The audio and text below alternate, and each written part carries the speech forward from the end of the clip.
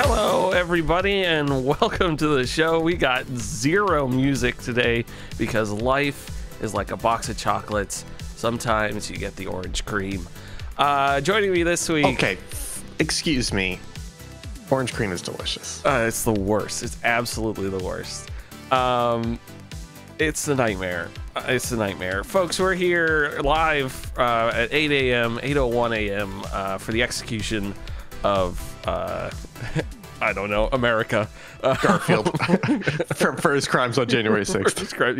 Yeah, the first to be called to the military tribunals of Joe Biden is Garfield. Yeah, he served in Korea. I wasn't aware that Garfield served in Korea. He's the reason they have Christianity. Yeah, Ian Gibson's not clear here, which side he was on, though. But noted Garfield expert. Here to answer the question if John in fact drank dog cum in the comic or not. Will get down to it. He did. There is no wiggle room. We'll get to that 4,500 slide PowerPoint in just a little bit. Oh my god. That's my favorite thing about Garfield. John loves dog leftovers, if you want to call it that. Doggy batter. That's the second time it's come up today for the pancakes. It's upcoming pancake stream. Get excited. Folks, we're here to talk about local chat, video games, all sorts of things. Episode 179. I'm so off without having that beautiful music that we downloaded off of a website once. And I just don't have it anymore. It's awful. But we shall continue into the ether as known as podcasting. Ian Gibson, I recently have begun model making again. I bought a lot of swimsuits, a full mirror, camera, posing, and building. I've been building small little models with my hands like a little nerd. And I've been kit bashing, which for those of you who don't know, is... you just take models and you kind of build whatever you want. It's how they made all the Star Wars ships or any ship and things in movies before CGI. So I have started kit bashing. You know, it would have been helpful if I had brought the model over here, but this is also an audio podcast, so it doesn't really matter. But anyways, I have started. I took the base Saturn V rocket kit that I had from Revel. What's I want to say what scale, but what I really want to know is how long is the rocket? Just to give me a sense of size of parts. So if I were to build the actual Saturn V, it would probably be like 2 feet, maybe. Oh, okay, that's a nice little model. It's probably like this big. The lunar lander is like an inch across, and the command module is like an inch and a half. So So I started with that base, and then I saw there was this tested video of WonderCon, I think it is, where they do a bunch of model making, and this guy had built a cargo ship, like a long cargo ship with freight and everything, and I was like, oh, that'd be fun to build a cargo ship. So I've built the front of it, which is mostly the Saturn V stuff, and then the middle section I have is just 2 film canisters glued together with that works. Currently with one of the spare wheels from the Death Stranding trike in the middle of that for like a ring effect. And then I'm gonna put a bunch of, I found a good 3D printable cargo containers, and I'm gonna put those on there to have some like cargo containers and paint them different colors. And I have a bunch of decals and water slides left over from the Death Stranding that say that look like caution tape and stuff like that. So I'm gonna put all those on there, and then the back half of it that connects to that, I have like an idea of what I'm gonna do, but I haven't quite executed on it yet. But it's been super fun to build a model without having to refer back to something, because you kind of just place things willy-nilly. And it feels really good. Also, I bought styrene, which I know is your favorite thing, which is I bought the thin styrene sheets. I bought like an odds and ends pack, and then a bunch of tubes and stuff. So those have been fun. Right now on the front half of the ship, I'm on the Greebly stage. So I'm just like adding a bunch of shit to it, from like Gundam kits, from all sorts of stuff I have, and I've been cutting out panels to like add to the front to make it look like cutouts and stuff like that. The big thing that I wouldn't say struggling with is, I know with model making and greeblies and stuff, you want to like balance layers and like negative space and positive space. The only problem, I keep being too afraid to like cut into the model. So I have to like, I figure out a good way to get a little bit more negative space out of it. But I think since I'm only focusing on the front half, there's that middle section I was talking about, which is very skinny.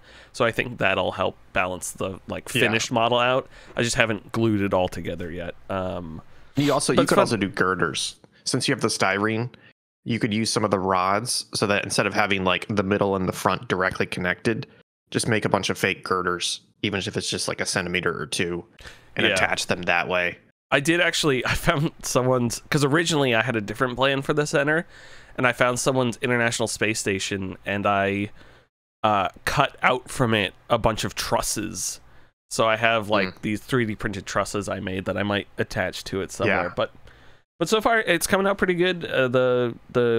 It's fun working with that thin, super thin glue that just like melts the plastic together. I had a couple issues with like the film canisters didn't like that glue because they're polyurethane, I think. So actually, I've had that problem too. I ended up buying JB Weld that came, but I ended up hot gluing them together and putting like so I hot glued the two open ends together, and I put beams on the inside, like strips of plastic, and I ended up putting glue on those quickly and shoving the whole thing together. So it's actually holding really a lot better than I thought it would. That's good. So yeah, because initially I was trying different glues, and then I finally Googled it, and they're like, yeah, you're gonna have to get like JB Weld or something, and I'm like, oh, okay. Yeah, like hit the super heavy duty stuff. I feel like I should get back to kit bashing, because I had one where I had probably it's a 10-inch. I can't remember if it is a carrier or a destroyer, but basically it was a small little crappy plastic boat model that I got off somebody for $10. So it's like a modern naval ship. And I took the whole of it and I put a giant pill bottle on the back of it. And I was like, I'm going to do kind of like a space battleship Yamato, where it's like, it's a spaceship, but it looks like a naval warship with a giant engine on the back of it. And I started mocking that out, but then I had problems with gluing it. And then I realized I was going to have to like patch a bunch of it. Because to me, I've used Tamiya putty. Tamiya putty's great. Like, it just comes out as a paste, and you put it where you want. It dries pretty quickly, and then you sand it flat. It's just kind of annoying because you have to like do multiple layers, and you got to be precise about it. I feel like I should get back to that. The problem, I'm curious if you will solve this problem that I had with kit bashing, which was, with the styrene, the problem I started having was getting like very consistent, clean line cuts and 90-degree cuts, because you can't really freehand those. And so I ended up buying like a lot of like little tiny squares and like a cheap sliding paper cutter, because I could score the styrene with that. And it was especially difficult when I wanted to have duplicates of parts. Like, oh, I made this weird little triangle panel on the left side. And I'm like, oh, shoot, now I have to like trace that and duplicate that cut on the right-hand side. That was kind of the one obstacle that I never really found a good solution to, was like making like clean, consistent duplicate parts with clean, straight lines. Not that I want the ship to just be that, but sometimes you just want a panel. It's just a box, you know? Yeah, I'm terrible at cutting straight lines in anything. I feel like I always, for some reason, like if I'm guiding it with a ruler, the X-Acto knife like curves away from it sometimes. And you're like, whoops, or like you move the ruler by accident. So I'll like measure a couple times, do it with a pencil, and like really lock it down before I go to cut it. But like you said, with those little parts, like you just want consistency. And I was thinking I've been Googling a lot of like, how to properly cut circles out of styrene and stuff like that. And it's a lot of people would like buy, like, not you have to buy something, but they're like, get like those choppers from Micromark, or get a stencil or something that can cut circles, because you're going to save yourself so much time by purchasing that than you would trying to do it by hand. And I'm like, oh, that's a good point. Yeah. I cut out some panels, so at the front of the ship, the Saturn V had these, like, the part that like breaks away, the command module comes out of, and so I took those and I added a bunch of greases to them and stuff. So they're going to be on the front of the ship, like flowering out like petals, and those pieces I cut out panels to go on that to give it a little bit more flavor. And those, each one of those is a little bit off, but since they're like in a ring near each other, you can't really tell looking at it. It'd be like if you walked up and triple check. So I was like, okay, I'm fine with this. I messed up a couple things on it where I was trying to glue some like little gears from other models and it wasn't looking good. So I was like, I need to cover this up with something. So I threw that on there. I did, in fact, so I meant to mention Revel kits, you and I know, are like the bargain basement of most kits, model kits. They always have a ton of flashing. They're like really nuts. So the only thing I would say is the only slight correction I would have to that is I don't want to give the impression that Revel is crap and everything else is okay. It's more like 75% of the market is crap, and Revel is in that section. Yes, you know for sure. And Revel has exceptions. Like I bought for this because I was like, what are cheap models to buy? And they're like, get tanks because they have like 50,000 pieces for things. Yeah. And I kind of regret the two models I bought only because they were on the cheaper end, so they don't have a ton of parts because they're on the cheaper end. But for like, they were like around $15 each, I want to say, is a tank. I have no idea what, it's a World War II tank. And then a US Chinook helicopter. Oh, shit. And so I got those. And honestly, the tank stuff is a little shitty. The Chinook model, I need to double check the box because it came in a different type of box. Fantastic. Like super well built out and pressed and everything. And I was like, I honestly almost want to just build this. Are you aware of the website ScaleMates? ScaleMates, maybe? I might have been to it. So it's basically a database for plastic model kits. And what it does really, really well is that you can go look up a kit and it will tell you, okay, this kit got a new box art in 2022, but it's using the same plastic molding from 1970. And then it has people will add pictures of here's what the sprues look like. Here's the instruction manual. Here's a picture of it built. Here's reviews. So it's literally just like a database for plastic models. So it's a great way to look up a kit and be like, oh yeah, they updated the box art, but it's using 50-year-old plastic and it looks like shit, versus, oh, this one is something they refreshed 2 years ago and the sprues look brand new and they look like they actually cleaned them up, etc. Gotcha. So it's a great way for those questionable models. Like if it's Tamiya, if it's Hasegawa, if it's Bandai, you're good. They're great models. But if anything else, I'm like, let me go to ScaleMates and see if it's actually a good kit or not. Because like I just finished my BF 109, which was like a $10 crap kit, but I was like, it's $10 and I want to practice. So I was like, let me throw this together. And of course it takes me like 9 months because I'm slow at it. But I posted pictures in the Discord. Basically, the front of the plane is kind of a clamshell. So everything from the front of the cockpit all the way up to like the propeller cap is a clamshell. And the way the clamshell came together, you built the whole engine and then you put the clamshell around the engine. And the way it came together, I still don't know if it was my fault or the model kit's, but basically there was like a 4mm gap, which is like almost like a 1/4 inch gap between the two panels at the top. And so like they just didn't come together. But thankfully I had styrene and it took me like a week, but I took styrene and I made a strip that was the exact size and I put it in between the two clamshells and I did putty, sand, putty, sand, putty, sand. And you can't even tell there was a gap now. But it was one of those things where I put them together and I'm like, this is so fucked. I'm tempted to just give up on this model like halfway through. But I mean, thankfully I was able to fix it, but it's because those kits are so shit that they don't give you reference points. Like the way I describe it is, if you have a piece and you have a flat panel and the piece needs to attach to the flat panel, right? Mm-hmm. If it's a Tamiya kit, if it's a Bandai kit, they will have a hole in the flat panel. They will have a divot, right? And it will be a keyed divot. So it will be like a triangle or something. So that way there's only one way to put the part in. You know exactly where it goes because it fits in the fucking slot, right? If it's a Revel kit, there is no hole. There is no keyed indentation. It is just a panel and then a picture being like, put it here, right? And when you do that, and then you keep attaching stuff on that same method, if you made a mistake somewhere, if it didn't go right, if it's slightly off, then the whole thing is off by like 10 degrees. It's not coming together. It's not aligned right. So it's just, per your example, bad kits have flashing that you have to clean up, and they're also a pain to put together because they are not providing you with like very specific, indentations or keyholes, etc., to know that you're putting it in the exact right orientation and place. Yeah.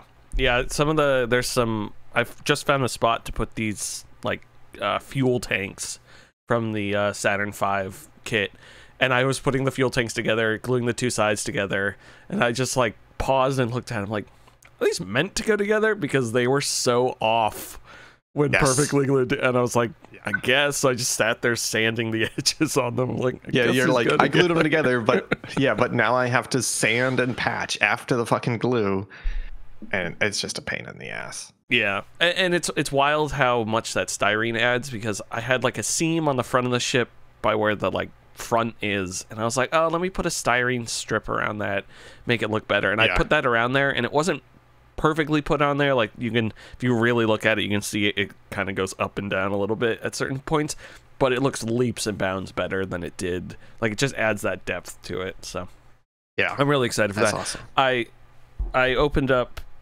one plain model I had out back, and then the other one I left closed because I was like, I might want to build a Messerschmitt at some point. That'd be fun. And then I have a bunch of Tamiya kits, and I'm like, I'm not touching these. These are actual good kits. Like, I have that. Yeah. Tamiya put out waterline battleship models recently, like within the last couple of years, and I got it for my birthday, the New Jersey battleship. But they do like a bunch of stuff. If you're ever on YouTube, I don't know if you visit YouTube very often, but if you're ever over there, check out, I don't know who it is, but you can find it by just searching for it. It's Nude Women. No, they're like model shows in Japan, and people just go to them and film them going to the conventions. Great. And like, oh, here's Tamiya brought one of their pressing machines to make whatever molds, like to make sprues. Like, here, come over here, inject all the plastic and everything, you make a one sprue model that you get to take home, and then like, here's the 2024 items, and they're like looking at everything and like putting up pictures and stuff. And that's how I found out about those models, and I'm like, to go to Japan and like go to one of these would be so much fun. Because they're in America, those types of conventions are very sad, but in Japan they're very exciting and cool, because people are into it. So it's really nice, and going into a model without worrying about painting it properly is really cool. Like, I still get that nagging where I'm like, oh, like, what if I want this part to be a different color? And I'm just like, I don't care. I'm gonna finish this model. I'm gonna put it all together. I'm gonna paint it base white, and then I'm gonna mask off all the sections and do it that way. I'm not gonna worry about pre-painting pieces and adding them.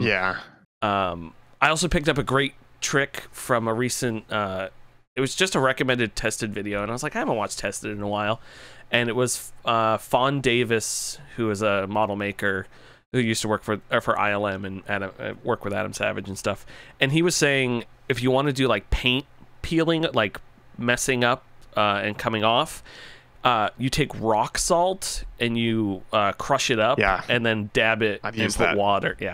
And he was showing that off, and I was like, oh, that is such a good idea. Like, I don't know why I didn't, like, people don't think of that. I use that as well, but I also I have a second use of it, which is I put a little bit of glue in it and I don't take it off. So I've got a model that was like, it's like a little German armored car from World War II. Yes, I remember this. it's basically a bunch of caked on mud on the tires and the bottom half of it, using that technique, using the salt and some glue, and then you mix paint in it as well, so it turns into a color. Hi, Lord of Bread. How's it going? Oh, sorry, sound alerts aren't on for local chat. I apologize. But someday we'll sing "Money" by RuPaul. I don't even know what that clip is. Money. Yeah, it's great. You're feeling the exact same way I was feeling when I was like, let me try this, and immediately I was like, oh, there's so much freedom. I can put this here and that there, and it's nothing against model kits. It's just surprising to me how different it feels when you're kit bashing versus following a model guide. They both have their positives and negatives, but kit bashing was like this. It felt like I was turning on a huge spigot of creativity.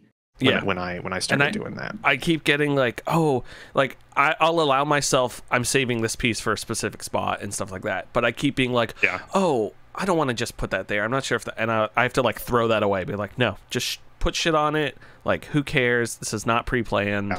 Like any ideas you have, you don't have to use now. You can use later.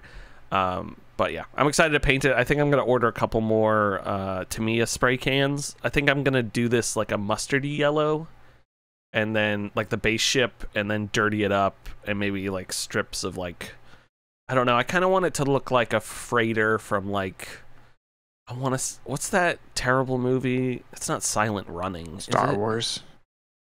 It's the one with the guy who sings with all the robots. It's a terrible movie, but I want it to look like that one. Oh, I don't know. It's very bad. It's not Silent Running because that's a submarine movie. It's something like that though. It's bad. I turned it off. But anyways, that's kit bashing. Is this another form of kit bashing? This NERF? I've never heard of it. Is that that's the place from Evangelion, NERV? Yes, that's right. You have child soldiers. No, so I have recently dove back into 3D printing because I've had a 3D printer for, I think I did the calculation, I think it's like 7 years, and long story short, I replaced my old temperamental printer with a Bamboo P1S, which is incredible. Guys, it's the Todd Howard of printers. It just works, right? Like, it's insane. Like, the only times I've had problems are personal mistake, and there's like, I tried to print PETG and it's okay, but apparently their default profile is not good, so you have to pick a different profile. That's it. And I'm like designing stuff and 3D printing stuff and really enjoying it. And part of it is I want to get better at, I've got some blind spots with my 3D design, which is gears and mechanical linkages and things like that. So I'm like, okay, I want to learn more about that stuff, and I want to get some more ideas for designs and things. And I've slowly realized that for me, there's kind of two things that help. One is like watching YouTube videos of people being like, here's how to do reference pins, here's how to do planetary gears and stuff.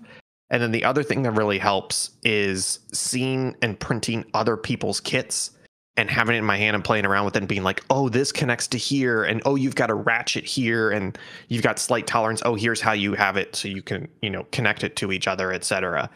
And that all leads to, Will, are you familiar with how fucking bonkers the NERF scene has gotten lately? I feel like I'm aware, as in the same way I'm aware of how bonkers politics have gotten lately. Like I just hear about it. Like you're aware it's bonkers, yeah. Because I get served stuff on TikTok. Like, I knew it was a little weird because I remember back in like 2016, 2017, probably when I first started looking at 3D printers. Printing your own NERF blasters was starting to be a big thing, enough where there was one guy I followed, and he had started a business. He's like, I designed Caliburn, like it's a really good, accurate, like spring manual action NERF rifle, and it uses standard NERF magazines. And he like designed it, and he 3D printed it, and he would sell it. And I kind of stopped following him and coming back. Like, he's a big guy now, and there's like a whole bunch of other people who basically design custom NERF blasters. And there's like a big NERF community now of like adults who play NERF like they would with airsoft or paintball or whatever. So they have little tournaments, they have little get-togethers. But the other thing is that the technology has become crazy. Like they basically lean into like dual brushless motors so that if you really wanted to, you could buy something that is the size of a handgun. It has a 100-round magazine, and it shoots Nerf darts at like 500 rounds per minute. Like it's just like it just spits it out, right? And it's fairly accurate. And so basically, it's this weird thing where like there are still Nerf guns. Nerf is pretty popular. There's a bunch of non-Nerf companies that have popped up, but at least in my view, it feels like half the market and a majority of the adult Nerf market are all these third-party companies that are selling custom designs. They're selling custom darts, etc. So anyways, where this ties back into 3D printing is a lot of those are 3D printable designs where somebody has designed it and they're like, look, you can 3D print these parts, and then you just need to buy this hardware, this bar, this screw, etc.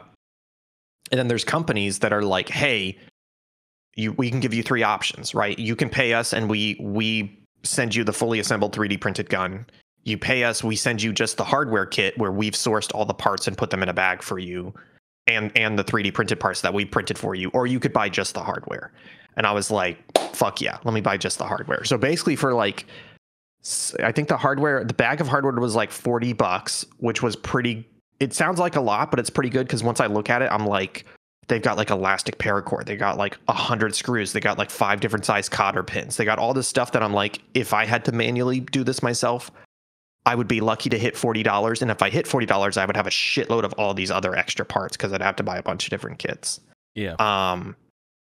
So you buy that, you download the STLs, you 3D print all the files. It took me about 2.5 days, and it ended up being like 1 kilogram of plastic.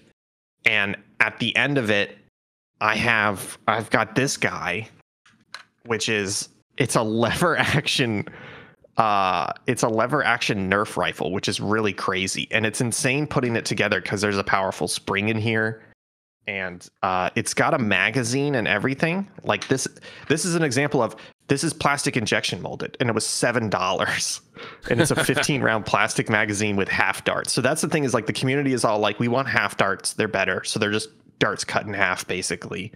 And I bought, I think it was $10 for a box of 200 darts, and then $7 for the magazine. Everything else is 3D printed. It was pretty fun putting it together because I'm learning a lot of the different like mechanics of it and the springs and everything, but it's scary. And I'll tell you why it's scary. This thing shoots 200 FPS. Like it's super loud.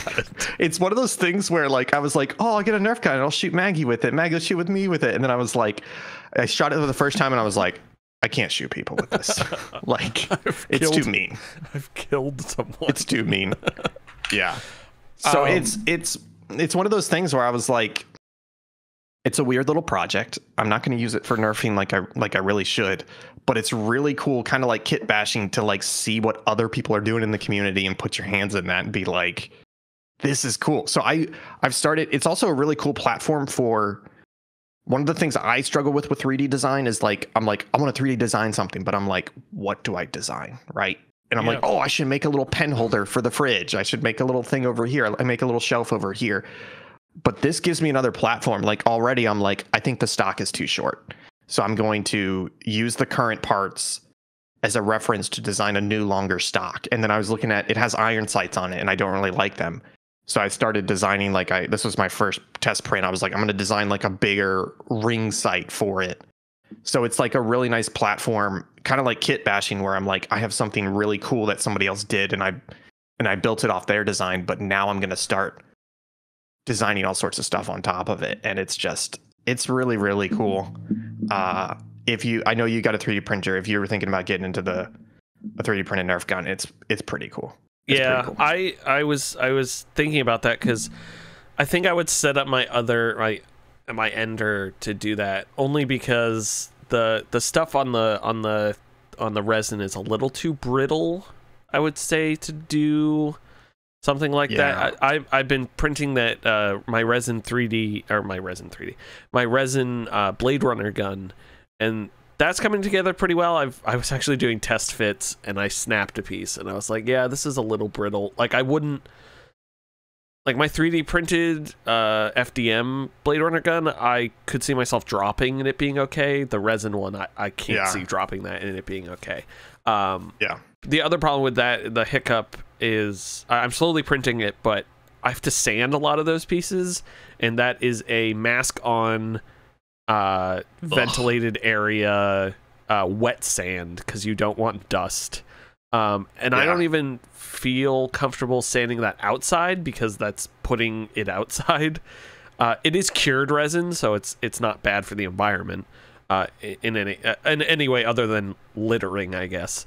But so that's like the stopgap there. My other thought was I don't think I'm going to do it here at this apartment, but that model I think I would take apart and just use all those resin pieces to cast better, like harder resin pieces to put, like, sand those all down, make molds, cast harder, thicker resin, and put that all together. I did buy this guy in England who also made the snub-nosed version of the gun, which I'm excited to put together.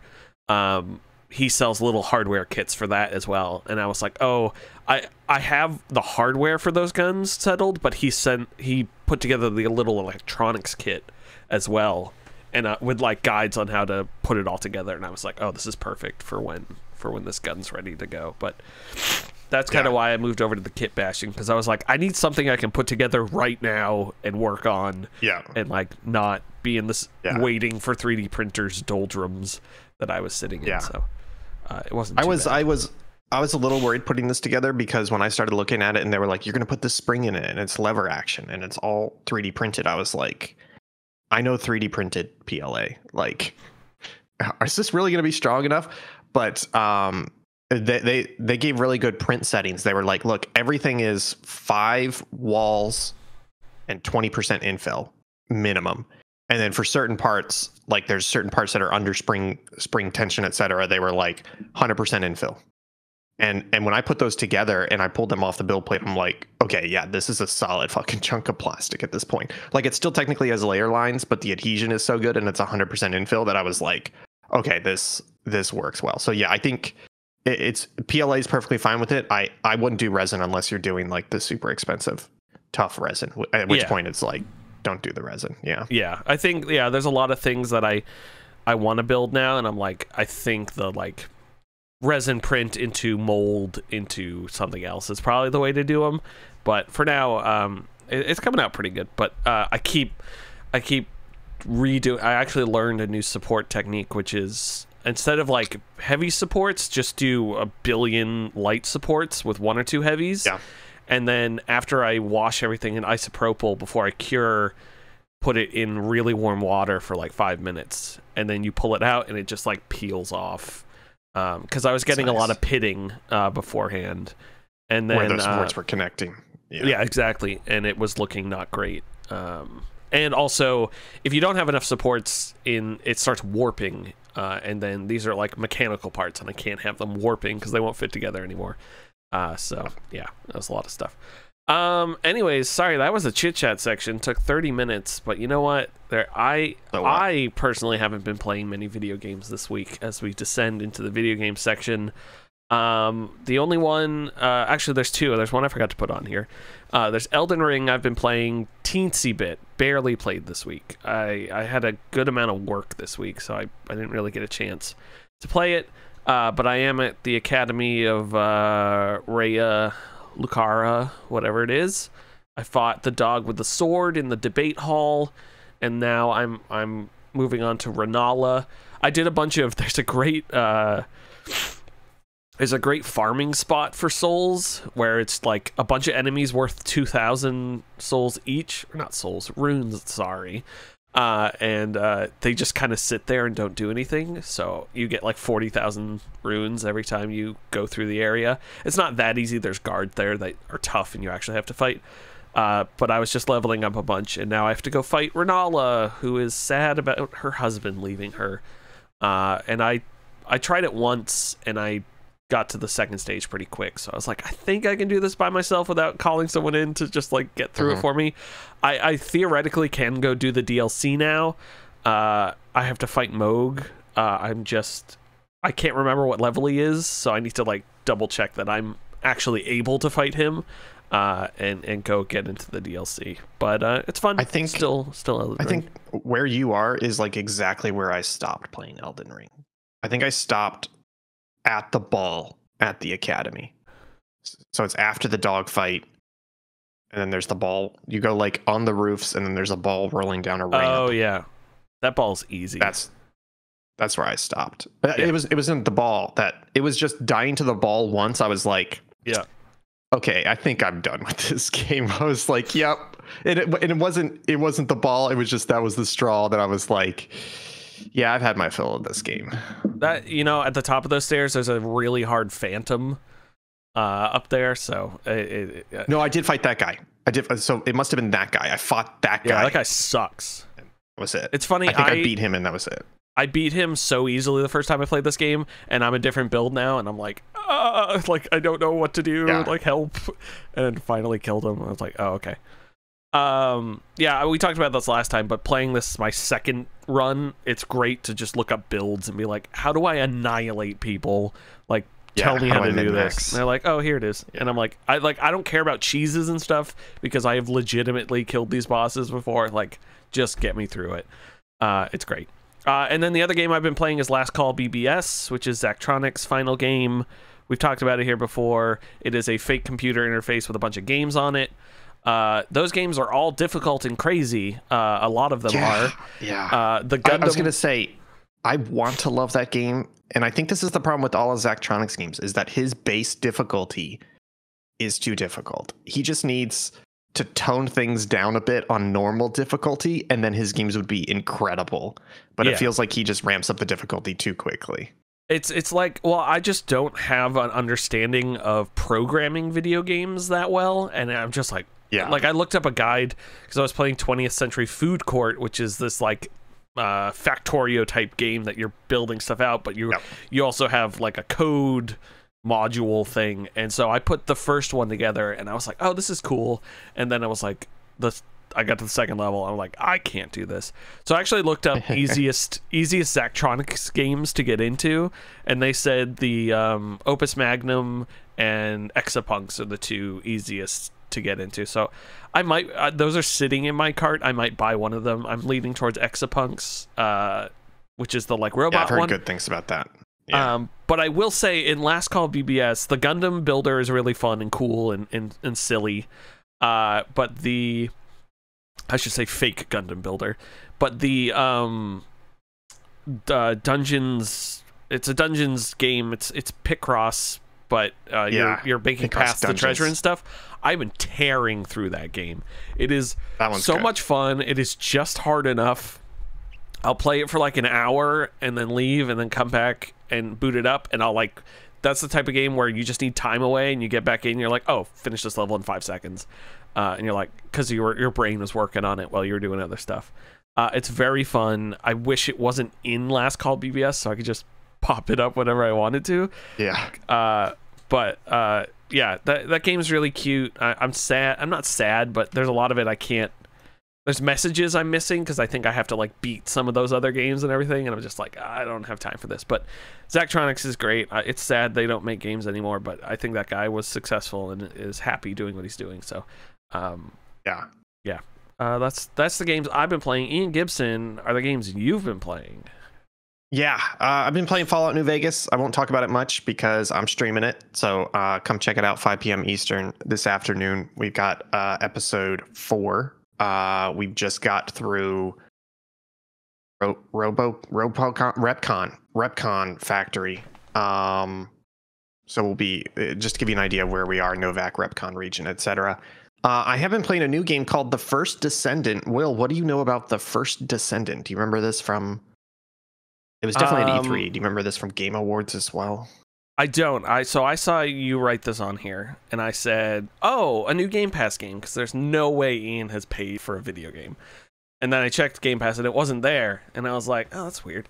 I should say, there's no game that you would suddenly purchase that I probably haven't heard of.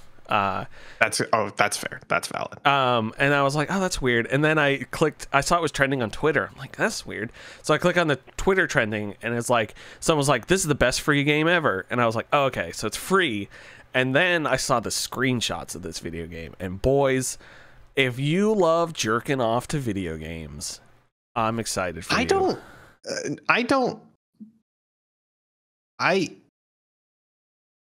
You do like jerking off to video games. There's one character. There's one character in this game, and they are kind of a main character called Bunny. And yes, they look like that. But you don't play as them until maybe 5 or 6 hours into the game, and you only see them as a quest giver. I will just say. I'm just saying this because I don't think you're allowed to say that in a year when Stellar Blade came out, which was literally just let's take this hot real life Korean influencer and build an entire video game around staring at her basically nude the entire game. This is not that. But this is not that. Ian, Sweet Baby Inc. got to Stellar Blade. It did not get to according to Twitter, this is what we get when Sweet Baby Inc. isn't involved. And it was just a lot of shots of her crotch from below, and I was like, yeah, guys, let me tell you about the porn industry. yeah no, I get you, but I'm just, as much as I would love to go down that path with you and say, oh yeah, it's got tits, that's not really what this game is. I think it's just leaning into, like, what would you call that? I would call that future East Asian adult, where it's like, it's not trying to do an anime, it's not trying to do a chibi, it's trying to do like a future aesthetic with some East Asian vibes in it, and it does have some sexy characters, but they're not like in bikinis, they're not scantily clad. It's just like form fitting. Yeah, it's like anime cyberpunk. Because when I think of Asian future like cyberpunk, I think of Blade Runner, which isn't exactly that. Yeah, it's more of like a anime. That's like Western. Like I'm not saying it right, but that's like cyberpunk is like Western made. Asia will be more popular in the future. This is like Asian made. Asia will be more popular. Yeah, I can see that. But anyways, gameplay for this. Yeah, so I hopped into this because that showed off at E3 and some other showcases, and it looks really good. And it's just a looter shooter. Like, I think the easiest way to describe it is that it is a mix between Destiny and Warframe. Destiny, because you have guns, you're running through some open areas, and they have enemies in those open areas, but it's really more about like, hey, go over here and start this mission and shoot these guys, and then you'll get some loot from it. And then there's a hub world, which is just an area where you go back, and it's really just like the tower in Destiny 2, where there's NPCs standing around. It's like, hey, this guy will sell you guns, this guy will research new weapons, this guy lets you break them down, this guy's a quest giver, this guy's a level up, etc. And then it's like Warframe, because I haven't played a lot of Warframe, but my understanding in Warframe is that you have a frame, which is like your body or your suit. Mm-hmm. So you switch between those frames to change your ability set, and your ability set is like, throw a grenade, throw an electric charge, run faster, do a ground pound, pop your ultimate ability and stuff. So you have like 4 or 5 basic abilities and a passive, and so you're like working towards unlocking these new in Descendant and First Descendant they're called Descendants, but it's really just like you're unlocking a new.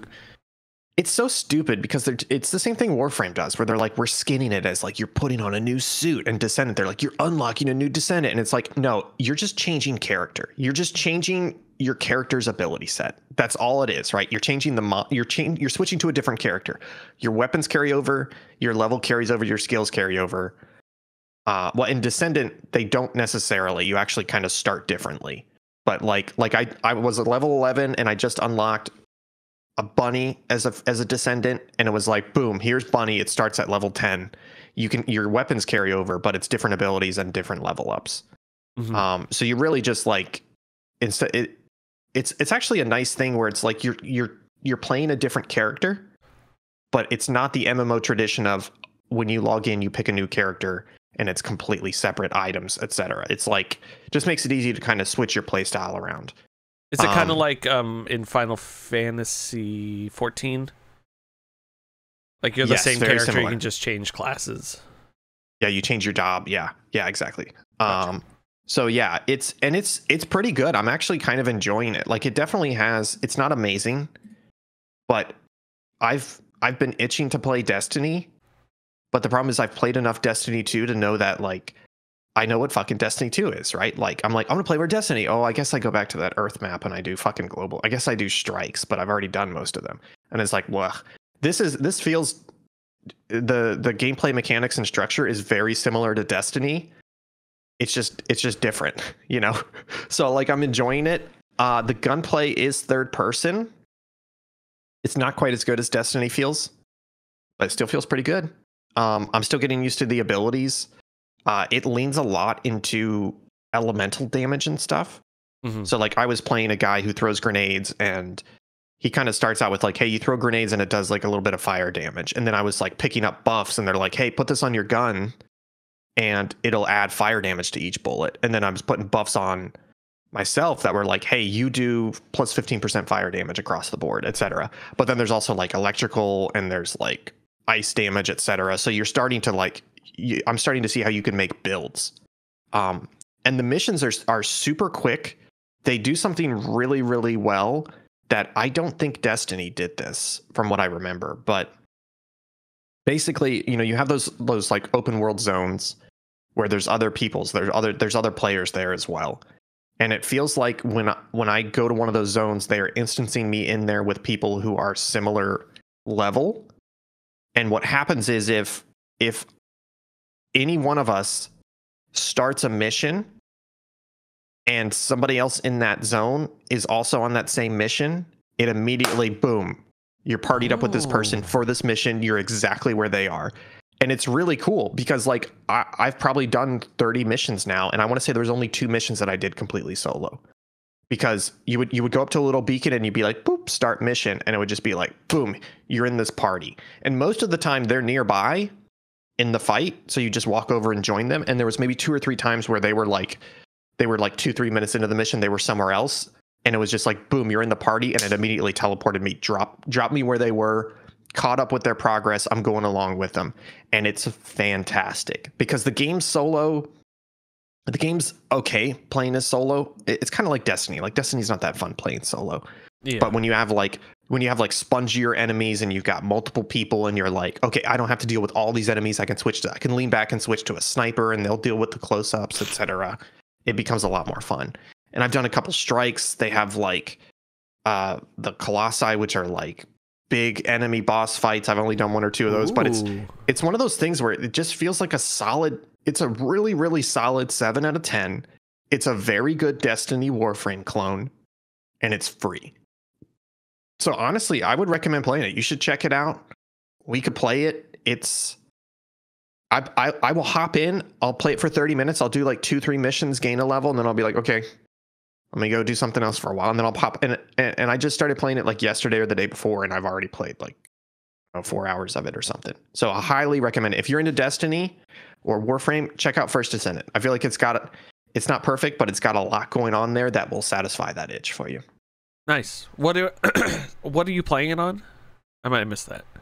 I'm playing it on PC, but it's got crossplay. I know that because some of the people that I'm randomly dropping into missions with, they've got an Xbox logo or a PlayStation logo on them. So I'm assuming it has cross save and cloud save, etc. I don't know that for sure, but I'm playing on PC and I'm playing with other people on consoles, etc. Perfect. Yeah, I'll check it out. That sounds like fun. I will say one thing though. They do an immediate story dump on you, and I tried to stick with that. They're trying to serve you a story, and I tried to stick with that story cutscenes. And after maybe 10-15 minutes worth of story, not continuously, but over the course of several missions, I was like, I don't need these stories anymore. So I have just started dumping the cutscenes, just skipping all the cutscenes, and it makes it much better because it's not terrible. It's just, it's not well presented, and they're trying to have you build up relationships with these characters. And I'm like, I'm not here for this. Give me a looter shooter. I don't need this much character dialogue. Gotcha. I will mention, I did see end credits on Paper Mario. And that is because Karen beat Paper Mario and Thousand Year Door. And I'm not allowed to talk about it. She said she's going to save it for the next time she's on local chat. Little does she know, she's never invited back. No. Eventually when Karen's back on the show, she'll talk about Thousand Year Door and her experience with that. But I did say to her, I said, it's interesting you're not more like, I I might have phrased it wrong, because I was like, I feel like you would be into some JRPGs and stuff like that if you're really this into Paper Mario and like Luigi and Mario Superstars and stuff like that. Like, they're very turn-based abilities, stuff like that. No, because I'm going to say something. I don't fully mean it. I need you to give me some wiggle room here, but I don't really see the crossover between JRPGs and the Mario RPG and the Paper Marios. And the reason why is I feel like the Mario ones are they're so watered down, but they're also so like Nintendo heavy in terms of like, we're going to have style and we're going to have some charm in here, that they feel like they have branched in two completely different directions that I don't easily see jumping from one to the other. Yeah. I with Super Mario RPG is probably the closest to a JRPG. And then they branch off from there, but just in the sense of like a game where you have a party of characters and you are turn-based fighting bosses and going through areas, and like she's just there on menus, grabbing items, doing stuff. Like her run in Paper Mario, and again, I'm stealing all of her thunder, but she'll never know about this. She's like, oh, my strategy, like you never give Mario health. You only give him attack damage, because there's so many of these, I don't know what the system is, but like badge systems that give you damage boosts if your health is 5. So Mario has 5 health the entire game, but she does like insane damage against enemies and stuff. So it's like, I don't know. She's good at that sort of stuff. Yeah, I could see that. So yeah, so she would like JRPGs with like party buff boost, heavy stuff like that. Yeah. Yeah. Exactly. So yeah. Anyway, she'll be on at some point to talk about that, and we're excited. We're excited for that. Halucha's excited for that. Anyways, moving on. It's news time, Ian. Why don't you talk about the news while I blow my nose? Yeah, we've got a light news week this week. Let's talk about layoffs, folks. They keep happening. We're still upset about them. Let's give you the latest numbers. Ubisoft Toronto had approximately 33 people laid off as they continue their layoff spree. It's kind of weird this year. It feels like previously companies would say, surprise, layoffs. And this year they're trying to soften it by saying, by the way, we're going to be doing layoffs the next 3 months. Ubisoft is one of those companies, and so they're continuing their layoffs of 33 people impacted at Ubisoft Toronto. Microsoft is another one of those companies. They've already had layoffs this year. They're continuing to lay people off. There were approximately 1,500 people that were impacted in June and early July. Some of those are Xbox team members. And then Tales of Kenzara Zao, which is the game, that studio has been hit with layoffs. Guys, maybe work on your... sorry, it's just the game didn't release that well, didn't get a lot of positive buzz. Maybe it's the title, guys. But anyways, unfortunately, they've had to lay off some people. Unclear the number of people that have been impacted. Unfortunately, that brings the 2024 total of layoffs in the games industry to 10,800, which, as we talked about last time, is already more than all of 2023 combined. Wow. We don't need to talk about this. This sucks. We've analyzed it to death. Some of this makes sense, a lot of it doesn't, and it just continues to suck. Yeah, but the shareholders, Ian, I think that's the part you're missing. Fuck 'em. Let's talk about game news. All right, let me run through these. We got a little bit of time.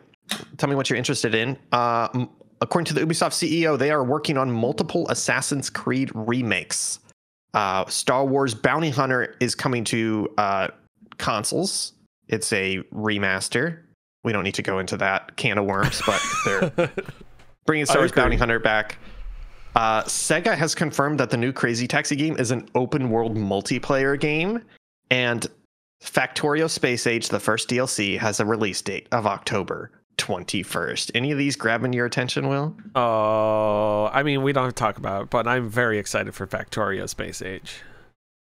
I am too, and we can promise now here live on stream, this will be the next episode, the next series, guys, it's early, the next season of the Sandbox. We will be doing Factorio Space Age, probably mid-November, because depending, I think we should do it after Extra Life. There's too much shit going on. Yeah, agreed. Before Extra Life. But yeah, we will definitely be playing this on stream because I've beaten Factorio before. Will has never beaten Factorio, and this is taking the end game of the original Factorio and bringing it a bit earlier, but then also adding going to space and 5 other planets and stuff. So very, very excited for this. For me, can I ask a question? You played Star Wars Bounty Hunter? I have not played Star Wars Bounty Hunter. Hey, so it's just Kyle. I feel like Kyle's the one that talks positively about it. I'm excited. I've always wanted to play this game, but I never have. Same. I've always heard good things about it. I've heard it's fun and great. I'm pretty sure it's on the GameCube SD card I bought for Nintendo on my GameCube. I'm pretty sure it's on there, so I should check it out. But yeah, I've never played it, and it seems like a fun game. I hope it's a better remaster than. I mean, you don't have to worry about multiplayer and netcode with Battlefront, so hopefully it's a little bit better than that one. Yeah. Yeah, so I'm curious to see what these reviews are, and I definitely want to check it out. Crazy Taxi, though. I was never a big Crazy Taxi fan. I have nothing against it. It feels like a great arcade game, and that's it. I don't understand playing it more than just a quarter or two at a time. But hearing that they are going to make it an open world multiplayer game where you have basically a giant shared city that other people are doing taxi fares in, and you're doing taxi fares in, and there's a bunch of different weird mini games and stuff that you're doing and other people are doing. I'm interested in this now. What about you, Will? Yeah, I was trying to think about it. Like, I didn't read any of this article, but to me that sounds like what's the Extraction Shooters one, where it's just like a battle royale. And everyone, you know, that like Tetris 99, where like everyone's doing taxi fares, and it like every 10 seconds it eliminates the worst player, sort of thing. Yeah, like that's how I'm envisioning it. I don't think that's necessarily what it is, but just this is more than that. This is like Forza Horizon, right? Where everybody's racing and doing their thing, but then there's events that pop off. So it's like, that's we've got an event starting over here. Do you want to join this race? Oh, we got this jump contest. Do you want to join this jump contest? Like, if they do this right, and it's really like 30 people on a city map, and it's just like Midtown Madness, but everybody's running around crazy. That and like, I want them to add level up and rank up. So it's like give me something to grind on. Hell yeah, I would love this. Careful. Careful. Yeah, I'm excited for it. Sounds like fun. Yeah. That's it for the gaming news this week. Will, we've got a new section here called Content Call Out. Was this your doing? What? Is this? Yeah, we've replaced the wish list with Content Call Out. Is that right? What? No. This is a bad bit. Because I put this here. Oh. Anyways, wishlist roundup. We're not retiring it. We're revamping it a bit. And one of my ideas is calling out content in the games industry and games space that we enjoy. And the reason why I'm doing this is I watched a YouTube video yesterday that surprised me. Will, have you heard of this game called The Forever Winter? It was about all the stuff that's in the vaccine. No, I haven't. Epstein's Island. Sorry. So anyways, it's from this content creator called Rilo, R-I-L-O-E. He made a video called The Anti-Shooter Game. This anti-shooter game is beautiful and horrifying. And I watched this. It's about a 15-20 minute YouTube video. And essentially, Forever Winter is a extraction shooter that is coming out sometime soon. They don't have a release date yet. But the studio invited this content creator out. It's not a sponsorship or anything, but they basically invited him out and they said, hey, we want to show off our game to you and get some ideas off of you and have you play in the playtest. And Rilo got so excited about it that he made multiple videos. This is one of them. And it's really cool. Basically, the thing that really struck me about this game is that the developers are not trying to make a shooter, right? They're like, you're not the main character. You're in a world. It's like World War III with like mechs and nukes and tanks and has been happening for generations. So you just have these like never-ending conflicts, and you have trench warfare, and you have these like destroyed cities that people have lived in for decades, just scavenging, etc. And it's a looter shooter where you are going into the battlefield. The battlefield has multiple factions actively fighting, and you're given tasks to basically scavenge in the middle of a battlefield and survive. So he was giving all these crazy examples about how, like, hey, you know, like we needed to get this scrap, and we saw it on the other side of this opening, but there was a tank there, and the tank kept circling around, and we were hiding from the tank, and all of a sudden the tank started shooting at us, but then we realized it wasn't shooting at us, it was shooting over us because an enemy squad was coming into the area. So we scooted to the side, and while they were distracted shooting each other, we went up behind them and looted it.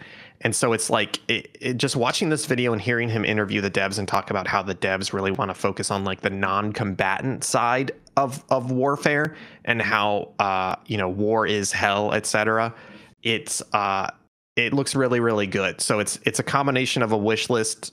Go check out the Forever Winter, but also definitely go check out this video, because it has done nothing against their marketing campaign for Forever Winter, but this video has me very excited about this game now. So definitely go check it out.